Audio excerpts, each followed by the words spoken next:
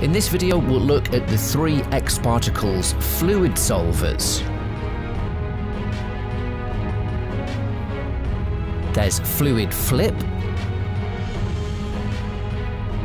Fluid FX, and Fluid PBD. But how do you decide which solver to use for your scene? Let's explore that. In this scene, we've got a very basic particle setup. We have an emitter firing out these blue particles. They're being pulled down by a gravity modifier, and they're being contained within this cube with a collider tag. So let's say we want to create a fluid simulation from this setup. Well, we have fluid tools in X-Particles. This should be easy. So let's go to our Dynamics menu. We'll go to our Dynamic Objects submenu, and we have lots of objects which can help create fluid sims.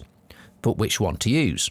Well, we have 3 different fluid solvers for a start. We have Fluid PBD, Fluid FX, and Fluid Flip. So let's just say, I don't know, bring in an XP Fluid PBD, default settings, hit play, and straight away we have what looks like a nice fluid simulation. We've got a wave crashing up, and then we've got this nice fluid motion. So why would you choose Fluid PBD over the other 2? Well, let's just deactivate that one for now. Go back to our Dynamics menu, and let's choose another fluid solver, XP Fluid FX. Let's bring that one in, hit play, default settings, and we're getting a very nice fluid sim. Slightly different this time. It's got its own unique look, but it's looking pretty nice and it's moving well. So why would you choose Fluid FX over the other one? Well, let's just deactivate that one and go back to our menu, because we also have XP Fluid Flip, which is another fluid solver. Now, this one is slightly different. This one is calculated within its own domain, so we don't need this collision geometry, so we'll just switch that off. And we'll leave that in its default settings, hit play. And now we've got an equally nice fluid sim happening. Again, it's got its own characteristics, but they're all moving in a similar fluid-like way.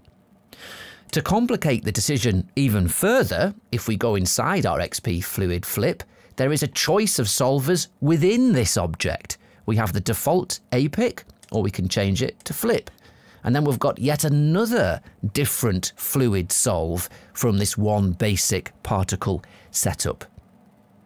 Not only that, if we go back to our Dynamics menu, and go in the objects, we have some other dynamic modifiers to help with our fluid simulations. We have XP Wave, XP Splash, XP Sheeter, and XP Foam, all of which can work slightly differently depending on which fluid solver you are choosing. So it's fantastic that we have this choice of solvers in X-Particles. But it can be a little bit overwhelming at first and difficult to decide which solver is right for your scene. So that is the point of the following videos. We're going to analyze and explore some common use case scenes, some large scale, some mid scale, and some small and macro scale. We'll explore all of the different solvers. We'll explore their strengths, which scenes they are better suited to. So by the end of it, you'll have a much better idea of which solver is correct for the scene on which you are working.